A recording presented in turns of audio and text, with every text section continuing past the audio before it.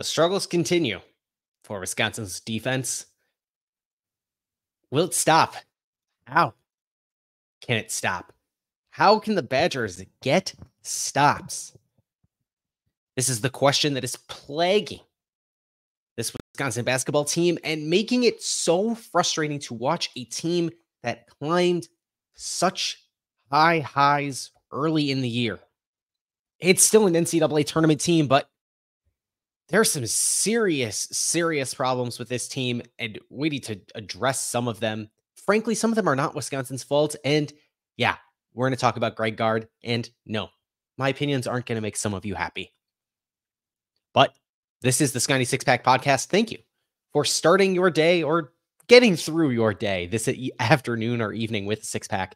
The Scotty Six Pack, the only podcast talking all things Wisconsin sports with you 6 days a week.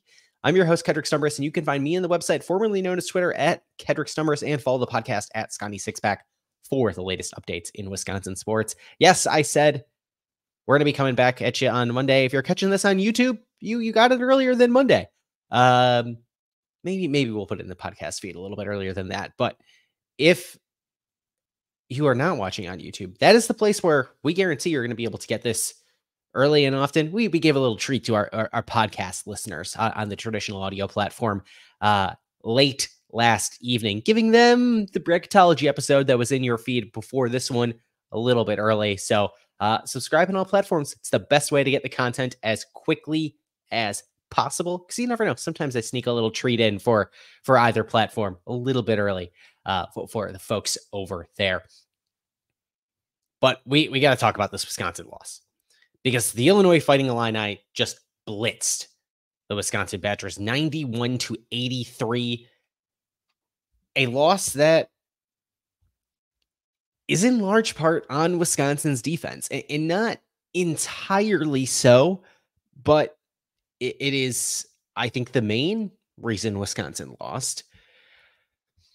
And it all stems from a couple of runs. Frankly, there are times in which Wisconsin played really solid defense against Illinois.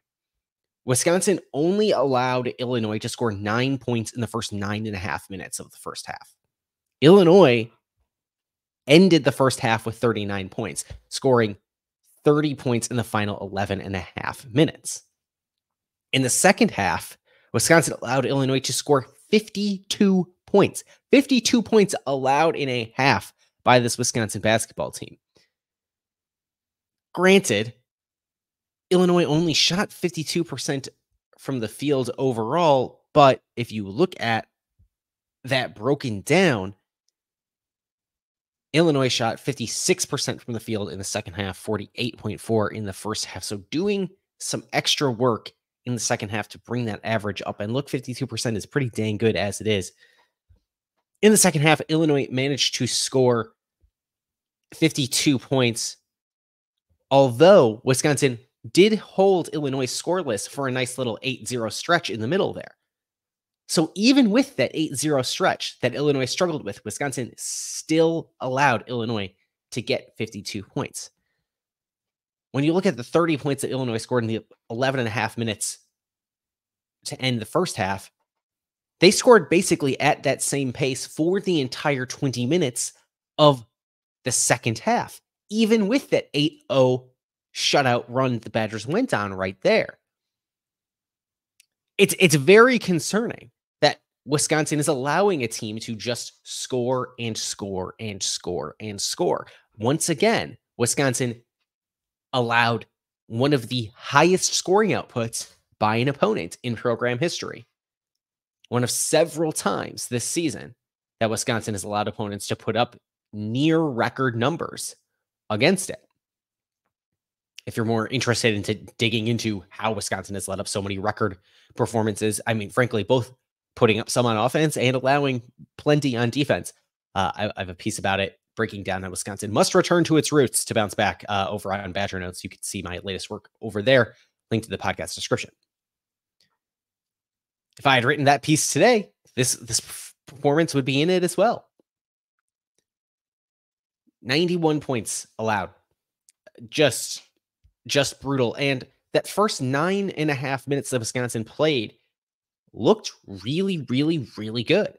Wisconsin was not allowing Illinois to get out and make shots, really collapsing on Illinois in the paint, not allowing a lot of penetration. It looked like the effort of Wisconsin teams of old. And yes, this Wisconsin defensive effort, although they allowed 91 points, was frankly quite a bit better than what we saw at Indiana.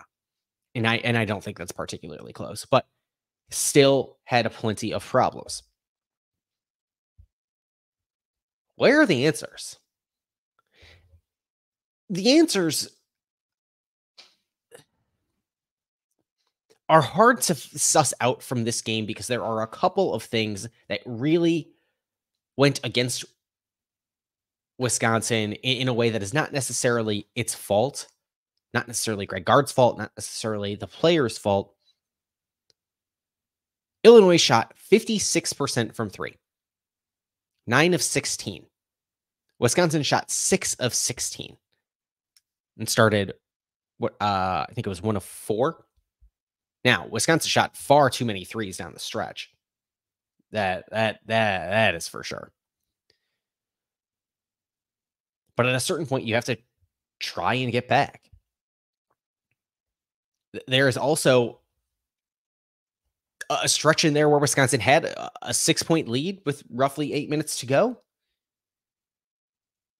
Wisconsin didn't spend the entire game trying to fight back. Wisconsin was in a close game really up until the final 3 minutes. The Badgers didn't need to be chucking up threes, and for the most part did not. For the most part, I was pleased with the shot selection in this game.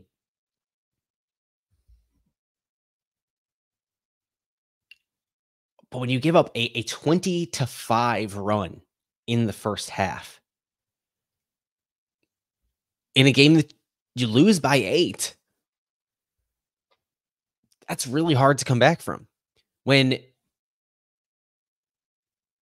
you just get hammered at the 3-point line, that's how you lose a game like this. Wisconsin outscored Illinois in the paint by 12.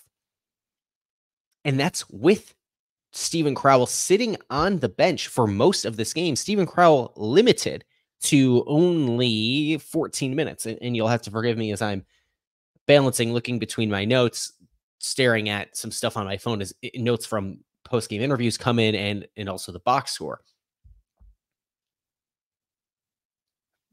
But those 14 minutes that Steven Crowell played are, frankly, even a little bit misleading because Steven Crowell picked up his second foul in the first half, which sent him to the bench, picked up his third foul early, about a minute and a half into the second half, and then picked up his fourth with 12:55 to go. Wisconsin employed a small ball lineup for most of this game. That small ball lineup maybe helped, maybe hindered Wisconsin. I think it's hard to tell because I liked seeing Wisconsin go to it. And we'll talk about that a little bit in the second half of the show, but the struggles that Wisconsin had, particularly stopping Marcus Domask. Marcus Domask, the Waupun native, as you all know, because they made sure to mention it plenty of times on that broadcast. And if you're asking yourself, oh, why didn't Greg Gard bring in the Waupun native? Okay. Look, this was not a kid who had any interest from power conference schools coming out of high school. And this was a guy that Greg Gard did seek out in the transfer portal this offseason. It was not for without trying. And Greg Gard brought in AJ Storr instead. So, I don't know. What are you upset with here? AJ Storr already ran off another transfer portal commit from Wisconsin this offseason in Noah Reynolds, who's playing at Green Bay now. Can't get them all. And hard to blame Greg Gard for not getting a guy that nobody in the Big Ten wanted coming out of high school, even if he was from Wisconsin. But Marcus Domask. Okay, hang on. Before I get off of that, because I'm seeing a lot of people give these awful, poorly informed takes today on the internet. That's why I say it. Marcus Domask had 31 points on 12 of 21 shooting, 4 of 6 from 3, 8 rebounds, Also led the Illini with 3 assists. A just banger of performance by that young man. I mean, hats off to him. And Tyler Wall had the misfortune of being on Domask's defensive assignment for most of that game. And when you look at it and say, yeah, and you allowed the man to score 31 points, you say, whew, Tyler Wall got cooked.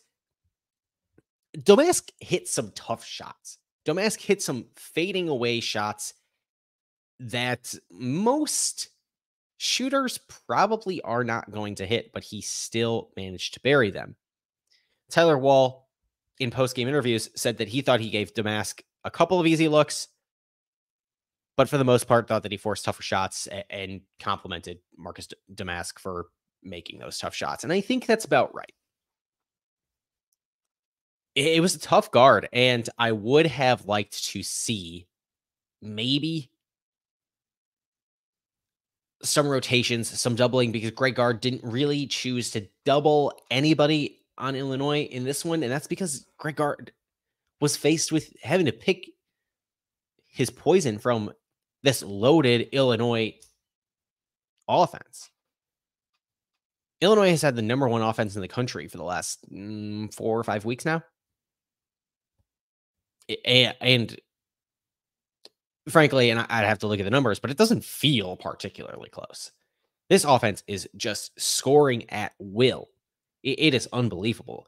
Marcus Domask, 31 points. Terrence Shannon with another 23 points. Terrence Shannon, who I think did a particularly good job defending AJ Storr tonight, too. AJ Storr held to 13 points on 4 of 12 shooting. Very, very, very tough to win in 91 to 83 point affair when AJ Storr only puts up 13.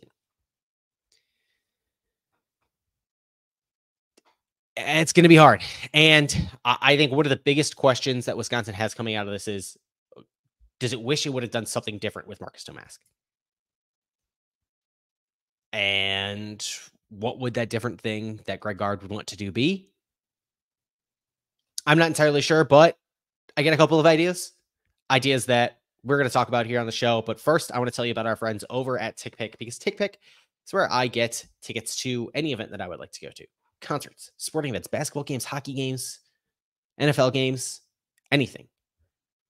I get my tickets on TickPick because TickPick does not charge fees for tickets. No service fees, no delivery fees, none of that nonsense. The price you see is the price you're going to get. You're never going to be faced with the fact that you go to check out and all of a sudden those tickets were $200-$300, sometimes even more than you expected when you first put those tickets in your cart. Plus, if you use my link in the podcast description, I'm going to save you $10 on your first order. So go to the TickPick app. That's TickPick. Download it in the Google Play Store or the Apple App Store. Click my link in the podcast description. Save $10 on your first order on no-fee tickets to any live event that you want to get to. Maybe you're trying to get to Wisconsin Rutgers at the Kohl Center next week. I don't know. But that's what we're going to be talking about coming up this week on the show. If you want to save $10 on your first order at TickPick, get you a good deal to get to that Badgers Scarlet Knights game on Thursday at the Kohl Center. We got a long week before we get to that Badgers Scarlet Knights game. That means we got a lot of time to talk about this Wisconsin basketball team. Before we do that, we're going to be breaking down this Wisconsin women's hockey series against St. Thomas. As I'm recording this, the Badgers are about 40 minutes out from that game 2 against the Tommies in Madison. Badgers looking to sweep St. Thomas in the first round of the WCHA playoffs and advance to the final faceoff, where it appears the Badgers will be facing Minnesota in the final faceoff semifinals. Another big game against Minnesota, as always. We'll talk about that. We'll talk about Rutgers, preview that game, wrap up that game. Try to bring on another guest to talk about this Wisconsin basketball team, what we think might be going wrong. If anybody has ideas, we are here. We are here to think about it, to talk about it, figure out where this Wisconsin basketball team goes next. And that's also what Greg Gard is trying to figure out. And man, Greg Gard didn't have it easy in this one. And yeah, that's why he gets paid the money that he gets paid. That's why he has the job that he has. Saying he had it hard in this one is not to make excuses for it. Steve Crowell fouled out. Didn't foul out, but had 4 fouls. And his replacement, Nolan Winter, did not look good. In the first half, when Nolan Winter and Marcus Ilver came in to give some rest to Stephen Crowell and Tyler Wall, that front court just got blitzed, got absolutely hammered. It did not look good. It was absolutely terrible. And the Badgers replaced that by going back to giving Carter Gilmore some minutes in the front court at the end of the first half. What I thought was maybe a not great coaching decision by Greg Gard was the fact that then Carter Gilmore didn't get any minutes in the second half. Carter Gilmore had played some very solid defense at one end, and then on the other end of the floor in subsequent possessions, Tyler Wall gave him a nice little feed around the rim, and Carter Gilmore buried the bucket and got the foul and made the free throw for an and one bucket. It was very nice. And that was part of a big run to end the first half for Wisconsin, to put them into striking distance, to put them just down 2 after that 20-5 run that Wisconsin had, or that Wisconsin allowed Illinois to score overall. I'm trying to find that exact run that the Badgers went on. Yeah, the Badgers scored 10 points on its final 5 first half possessions with Tyler Wall and Carter Gilmore in the front court. Quite good. Quite good. Problem then, you don't have Carter Gilmore playing at all in the second half. And yeah, I get it. Maybe those couple of plays you get out of Gilmore are the best plays you're going to get from him all night anyway. I understand that thinking. For the most part, Greg Gard went small ball, which I think was probably the right answer after seeing the way Marcus Ilver and Nolan Winter struggled in the first half, of just not being able to stop anything, of just looking completely out of sorts, looking just outmatched by Illinois. They didn't appear to be real options for Wisconsin in the second half, and neither of them saw the floor until the very end of the second half. Nolan Winter came in for just a quick spell in the second half as John Blackwell. No, when Crowell picked up his 4th foul, which a bad 4th foul by Stephen Crowell, by the way. We'll talk about that in a second. Greg Gard brought in Nolan Winter for just a second because he had been trying to give Max Klesmit some rest already, and then subbed Winter out and Klesmit back in shortly afterwards. So Greg Gard knew he wasn't going to get away with Nolan Winter in that game. And so instead, they go small with a lineup with just Tyler Wall in the front court, AJ Storr, John Blackwell on the wing, Max Klesmit, Chucky Hepburn, which I thought was a solid lineup. I thought John Blackwell played pretty well, despite the fact that he ended up fouling out, had 7 points in his 24 minutes. I thought played all right, made some timely cuts to the basket as always. Max Klesmit, I thought, also played pretty well. Didn't really settle for like threes more than he needed to.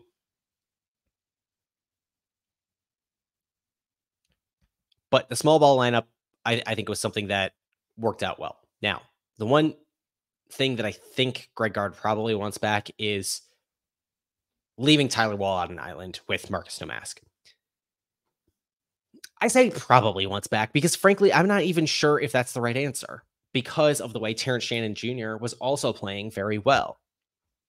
The way that anybody on that Illinois offense can play very well. And so if you double them, if you double anybody, they might just be out there. And maybe the answer is you try to switch it up. Try to put AJ Storr or John Blackwell or Max Klesmit or Chucky Hepburn. I'm just rolling off the names because frankly, I don't know, try anything different, right? Uh, on Marcus Domask because Tyler Wall couldn't finish the job, couldn't get the job done against him. It was rough at times. And not necessarily because Tyler Wall was playing poor defense, but just because the way Domask was just choosing to finish and getting there. And look, the process is the process, but also you need to listen to the results. And if the process, even if you did like the process, even if you look through the buckets and say, I think Tyler Wall played good defense, but Domask was just hitting buckets, you still need to try something else. Otherwise, you're going to take yourself out of the game. So I thought that was probably the biggest coaching bugaboo by Greg Gard in this game. But otherwise, I think I'm fine overall with the decision making for because Nolan Winter and Mark Silver weren't doing anything for you in this game. Marcus Silver got into the game late and buried a 3 to give Wisconsin, I mean, like its last gasp of air before Illinois really twisted the knife. But once again, this is my criticism of Marcus Silver. He attempted a 3. I do not believe, and he didn't in this one, do not believe he has attempted a shot from inside the arc ever since he's gotten this extended run since that loss at Michigan. Mark Silver experiment does not seem to be going very well and certainly didn't go that well in this game. Finally buried one of those 3s, but other than that, I mean, didn't look good. Nolan Winter didn't look good. So glad Greg Gard was unafraid to try something different with this lineup. Glad he was not afraid to do something different with John Blackwell, give him heavy minutes. You got to think maybe this team does a little bit better with Steven Crowell in the front court, which brings us to our MVP and NIP of Wisconsin's loss to Illinois. I think this MVP award is hard to give out because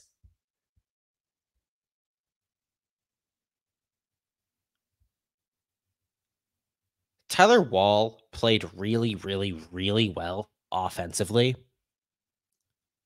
And even if the process looked good with his defense against Marcus Domask, the results just weren't there. And it's hard to give an MVP award to someone who gave up 31 points as the primary defender to Marcus Domask. Now, again, I don't know that all those points were given up against by Tyler Wall, but you know what I'm saying. But Tyler Wall did perform really well in the offensive at 9 of 14 shooting. He buried a wide open 3 at a point in time. I mean, just had a couple of real crafty twice. He got the ball out of an out of bounds play on the right block and turned around, took that baseline to the hoop. I thought played really, really well. I think, and an NIP is maybe AJ Storr. We talked about the fact that he needs to perform a little bit better when the Badgers are rolling. But overall, I don't think Wisconsin took many bad shots. I don't think AJ Storr took maybe his first bad shot of the game with 12:05 left that I thought was not great. But then this leads to the sequence that I think eventually ends up being bad. AJ Storr has his first bad shot at the 12:05 mark. Leads to an open 3 at the other end that's a miss, but eventually an offensive rebound for Dane Danger that Hepburn can't grab just because of the size differential. And you know that's you don't have Steven Crowell in the game. That's real tough. That doesn't turn into a bucket for Illinois, but does lead to a steal by Chucky Hepburn and then a transition 3 for Max Klesmet. Eventually, after a little bit of shenanigans, a little bit later on, and energy starts getting high, John Blackwell is jawing and messing with Coleman Hawkins and rattling him. Really trying to sell that Coleman Hawkins should be getting teed up, and you see John Blackwell on the sideline, kind of laughing with Chucky Hepburn as Chucky Hepburn's trying to pull John Blackwell back. Blackwell knows what he's doing in that situation. He's really just trying to antagonize Coleman Hawkins. This energy is good. This energy felt like a lot of fight. And as Wisconsin comes out of that media timeout, a couple of good plays lead to a really, really solid Klesmit drive on an open lane. Next possession, Wisconsin gets an alley-oop to AJ Storr. But then here's where it starts happening. And where this needs improvement players is really Wisconsin's offense or just lineup as a whole. Because the way Wisconsin brings itself out of these games, and is part of the focus of the piece that I previously referenced in part of this show, is linked in my podcast description on Badger Notes. Wisconsin loses its defense trying to find the luster of offense. Klesmit has a great drive. Then Tyler Wall with this cute little alley-oop to AJ Storr. But on the opposite end, Terrence Shannon buries like this awesome mid-range jumper that just looks pretty, and there's just not a lot you can do about it. But then at the other end, Max Klesmit then takes an ill-advised mid-range turnaround jumper for seemingly no reason. And then Marcus Domask on the other end hits a long-range 3 to go up 5. Then AJ Storr, kind of like Max Klesmit copied Terrence Shannon from the possession before, AJ Storr tries to copy Marcus Domask and takes his own long-range 3. That was then missed around the 11-ish minute mark to the 8. This is where the Badgers need their most improvement, is once things get rolling a little bit, they can lose their own identity by just trying to seek more and more and more points. Wisconsin looked solid for quite a while in that middle stretch of the second half, for that, first 8-ish minutes of the second half. But then goes on this run where they have a couple of real nice offensive plays. Then they just abandon their defensive post at the other end and start chucking up shots and speeding up the pace just to keep feeling like they need to keep up with the offense at the other end. To Greg Gard's credit, he took timeout after this sequence before it got really, really, really out of hand, and the team came out of that timeout and seemed calmed down afterwards. But it was just in the epitome of everything that has plagued this Wisconsin team this season.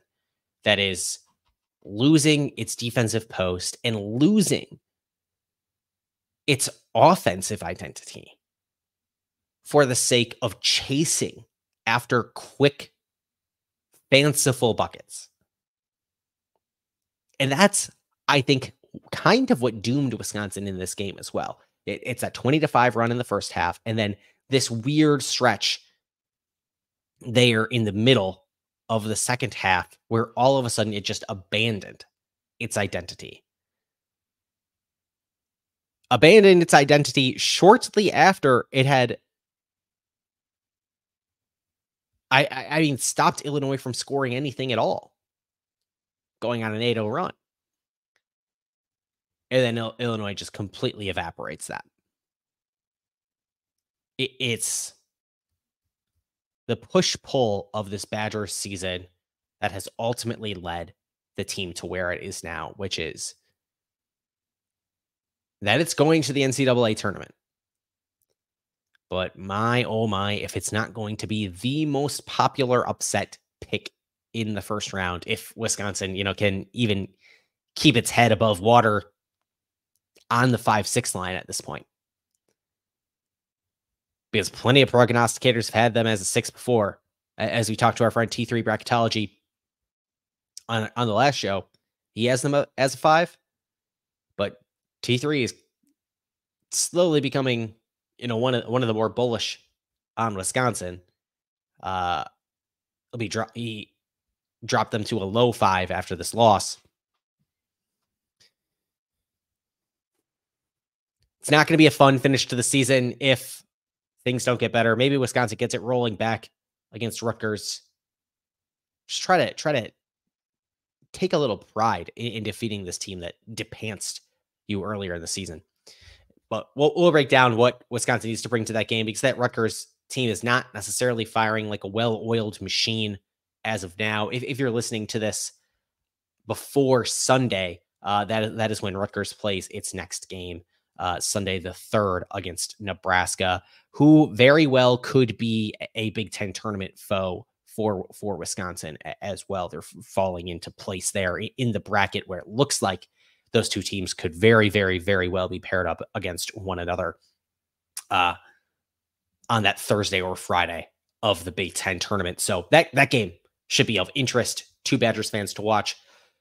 But as always, we'll keep you updated here on the feed, keep you updated on all things Wisconsin sports, even when they are bad, here on the Scotty Sixpack podcast. Thank you for listening. I've been your host, Kendrick Stumbris. You can find me on the website, formerly known as Twitter, at Kendrick Stumbris, and follow the podcast at Scotty Sixpack for the latest updates in Wisconsin sports. While you're here, leave some kind words, 5 stars, nice comments. Really, really does help people find the show. You can also watch us on YouTube, youtube.com/@ScottySixpack. And while you're there, smash that subscribe button and hit that bell so you get notified as soon as we put new episodes into your feed. Until we talk to you again very soon on Wisconsin.